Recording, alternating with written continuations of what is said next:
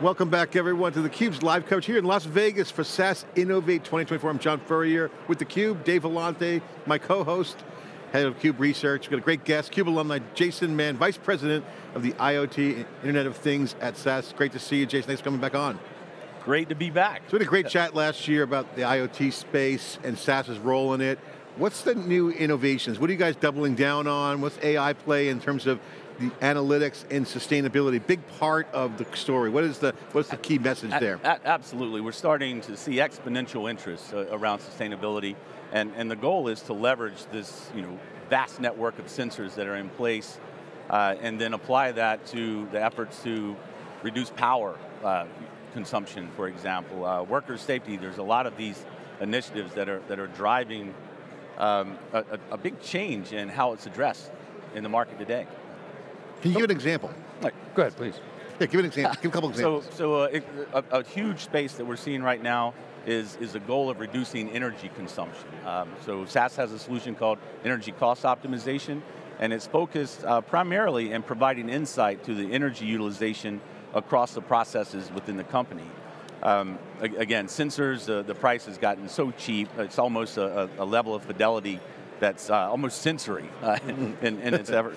And they're able to take this information and provide insight into specific areas within the operations that are using the most energy, for example. Or where you have multiple lines, you're able to compare lines against others to determine why there's variation. A lot of these companies today are facing both federal and internal mandates to reduce their overall carbon footprint. And as I said, we're seeing exponential growth in this space. So cost of sensors are coming down, but it's kind of like the dimmer thing and switch in your house. Sure. Put them everywhere, and it's like, it adds up. But there's other costs too.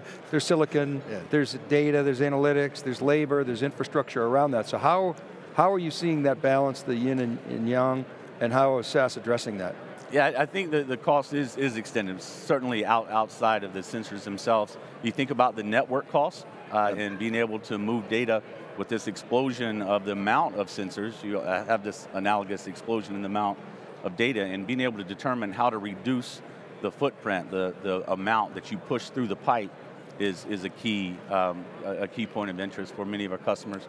We also have the landing zone. So once it moves through the network, you're going to have storage for it, and as we're all familiar within cloud storage, that's a cost that can rapidly expand itself.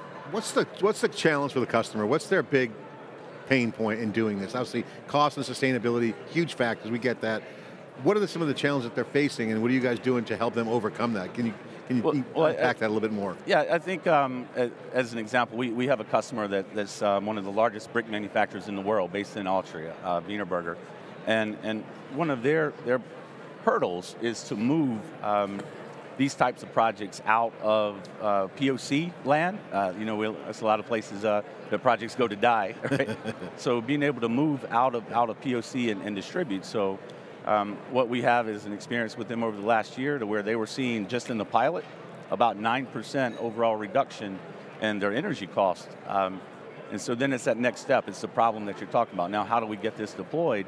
And we're able to work with them to deploy it into the first couple of factories, distributed across the end-to-end process, and they actually realized about 15% cost reduction, and now, as like a phase 2, they're going to 200 plus factories. So you're saying the challenge is the POCs just don't make it, or they get distracted, or they don't understand how to use the data? Is that the real problem? You do. A lot of the POCs aren't designed to transition into enterprise scale, and you put a lot of people against the project, but it doesn't transfer, and being able to have a product that can understand and deliver insight, not just in a POC environment, but in real life is key. Can we dig into an example, and I want to understand exactly where you play and where you don't play, and let's use your computer vision as an example, and think about full self-driving. When you guys do fraud detection, you're doing it in near real time or real time. Correct. So you got to do real time at the edge with automotive, and there are thousands of applications like that. A lot of that data is not sent back to the cloud. A lot of it's done real time and disposed of. But 5% of a lot is still a lot. Certainly, yes. So where do you guys play? Are you at the full end of that? Obviously the analytics can go back to the cloud. Are you doing real time in that example at IoT? Where do you fit, where don't you fit? I think the easy answer is wherever decisioning is required. So what we're finding is in the market today, obviously the cloud adoption, but we're starting to see more and more architectures that require a hybrid version. So you have your cloud storage, but you're moving to aggregation points that may be co-located to where the data is being generated. So decisioning sometimes is needed there.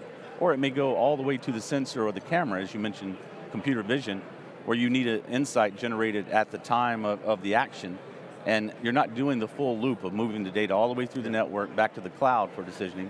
You enact there and then publish alerts from that point. So obviously automotive is one, I mean, you're looking at, I'm up for a new car, I'm looking at your car, pretty nice car.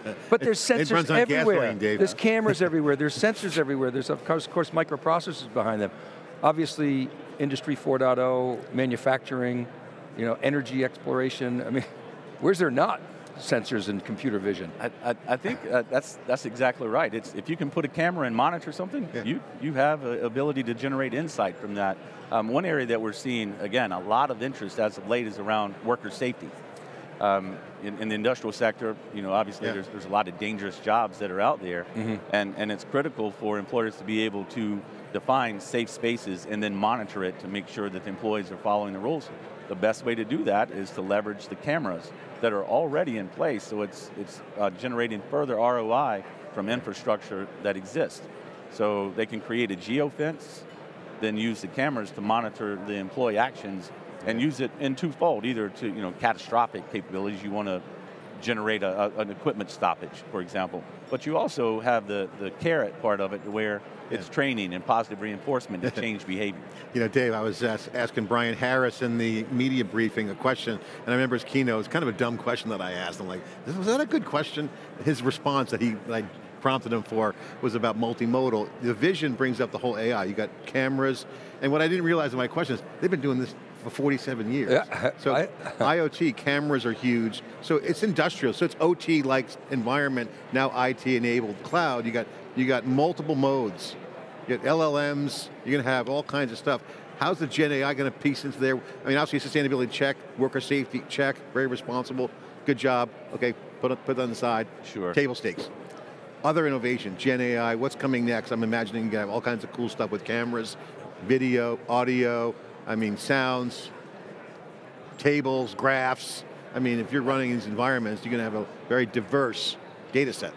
Absolutely. So, I think one of the big advancements as we start to talk about topics like generative AI is you start to expand the engagement of analytics and the outcome that analytics can provide to a much broader population. We get outside of the data scientists, and now you're looking at operators. So where we're seeing the most advancement is doing that translation of what had historically been a quite deep dive into assessment of process to something that's conversational. What is my biggest area of concern on line 3? Where are we seeing the most areas of failure in operation B? And it really can be an engagement at that conversational level, and that's what Gen AI is doing. We heard, Dave and I, how many cyber shows did we do last year? Yeah. I think it was at the Google Mandiant show, mostly threat detection stuff. But one of the things that came out of there in Gen AI was, it does all the security reports for you. One of the biggest pain in the butts was for CISOs was doing the incident reports. The run book. Paperwork, yes. Okay? So I know this compliance is a huge part of the IoT, your area, where there's worker safety. Do you see that to be a hot area where there's a lot of assistance coming in on the compliance side, just like from monitoring, you said safe spaces, to reports. All that stuff, probably all that heavy lifting. Absolutely, compliance and there's inspection capability or requirements, especially within the heavy industrial space. We have a customer here that's speaking at the event, Georgia Pacific, and they were wanting to be able to expedite time to resolution for potential issues that pop up on the line. So historically, if a machine threw an error code, as an example, you have to go to a system to look up the error code. Then you go to another system to look up how to repair it. Then you go to another system to understand, in the past, how was this resolved? And they're using a convergence of all that data aligned with Gen AI initiatives to be able to bring all of that and put it on a platter to the operator. Yeah, one of the things I'm impressed about what you guys are doing on the prompt storage, I love those, and the models is across industries. right? Yes. And that's a huge deal, and it's your models, which is a great announcement. What are good candidates for some of the vision stuff and the multimodal? What industries are a good sweet spot or low-hanging fruit to saying, okay, we can see immediate value? Yeah. What could you outline and unpack where you see low-hanging fruit, immediate value, great use cases to get started? Yeah, so I think it's very similar to what we've seen across the history of IoT, and it plays into these industrials and these industrial use cases. So manufacturing, transportation, energy. We're also starting to see an expansion into government because they have many of similar use cases there where they're having to provide early alerting, and you're starting to see a transition of that go into what I would call environmental risk, right? So flood protection, fire protection, because it's still leveraging very similar types of sensors, and you're providing a very similar objective. I want early warning to a particular state that needs to be resolved. You know, it's interesting, Dave, we cover a lot of the public sector market with theCUBE, obviously the convergence of private-public partnerships, smart cities, all these government agencies. There's an opportunity with Gen AI to actually serve citizens better. And imagine like the demos we saw on stage where you can democratize SAS tooling for city workers. You get cameras everywhere, so you don't have to be a power user or data scientist with some of these Gen AI tools. So that'll probably create a lift for you guys in these other markets where you now have more users out there. Users, consumers, those that can engage directly, absolutely, the population will expand drastically with the use of these conversational infrastructures like Gen AI and LLMs. Yeah, cool. Do you see it as a big disruptor, or is it where incumbents are now just sort of applying the latest and greatest AI and sort of solidifying their position? How do you think about that? Yeah, the disruptor is access. It's really moving up at an exponential scale of those that can get the benefits of analytics or analytics for AIoT and be at arm's length. And that arm's length is the conversational engagement that Gen AI is providing. So it really is about broad consumption. How does SAS look at the ethical considerations around AI and IT solutions around data privacy? Obviously we heard on stage the statement, we protect the data. They were very clear about we're not using foundation models or LLMs that are the ones that are most known. This is data that the customer owns. There's always that gray area of, wait, is that my data or is it the customer data? So how do you view the privacy piece of it? It's super important. It's going to be critical. You mentioned also the computer vision, so personally identifiable data is oftentimes picked up through cameras, so I think understanding the biases and the risk that are associated with that type of generalized data capture or generalized inferencing from globally available data is always going to provide a risk, and it's one that we have to closely monitor. Let me ask you a question if you don't mind, we got a couple minutes left. Obviously IoT, can't stop thinking about the edge. It's the next area that's going to get massively disrupted in a good way. Obviously the user experience at the edge as things get smaller, faster, cheaper, more intelligent. With Gen AI, you're going to have more from device to inside to the cloud. It's going to be a hot area, and obviously IoT is going to play there. What's your view of the readiness of that market? Because remember, the OT and IT conversion is still happening. I think AI accelerates it for sure. How ready is the market in your opinion, and where are they on the progress bar? If you can peg a spot of kind of the transition from 1 to 10, 10 being fully immersed. I think they're ready today, and the first movers have already been there. They're moving on to second and third iterations of these projects that are returning high value. We talked about the sensors, and I mean, even if you're not there today, it's such a quick start to deploy these elements that are the foundation for that insight. The turnaround of value is rapid. I feel like sometimes large language model is a misnomer, especially when we talk about IoT, because it's an event-driven environment. Now maybe it's different AI for that, but I wonder if you could comment on that. Is it really like event-driven models as opposed to large language models? Yes, I understand there's a natural language interface and that's where the LLMs come in, but it seems like the AI has greater power, whether it's systems of agencies or co-pilots, to actually drive events. It is, so I think that's where you see the convergence of IoT analytics and Gen AI or large language models, is oftentimes we are looking for an event, but it's for a purpose. It's an event for correction, it's an event for risk. So being able to combine the two provides the basis for the outcome. So we can identify the event, Gen AI or the LLMs can provide a path to resolution to correct that. So it really is where the two meet. Yeah, and I think the stream processing and video is going to be a huge part because that's going to be such a good volume. And again, they're going to be deployed at street lights to wherever, on the networks, everywhere at the edge. But the volume of data coming in, that's going to be massive. So you got the volume, velocity, and data volume. AI is perfect fit there to do heavy lifting. That's where the algorithms come in. I like this is where, Dave, you heard from Brian saying, hey, we're going to make a better question, better answer. I think this is going to be an area where you're going to have a big pile of data, and I think you will see some new innovation. What do you expect to see there in that area? Because it's going to be one of the hottest areas. Yeah, I think we've far surpassed the ability for humans to consume and evaluate this type of data, and that's where you're going to continue to see advancements. I think the biggest change you'll see over the next 12, 18, 24 months is the idea of autonomy within these processes. So no longer are you going to have a human in the loop making the final decision to make the correction.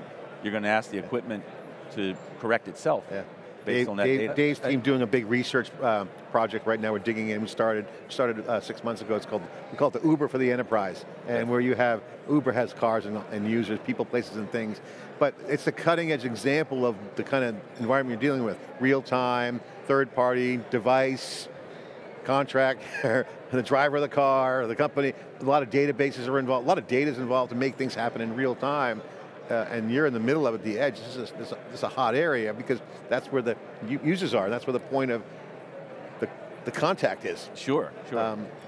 Do you have enough data? I never thought I'd ask that question because data is so plentiful, it's like insights were lacking. But now you hear that, well, AI is running out of data. And so you hear all this synthetic data.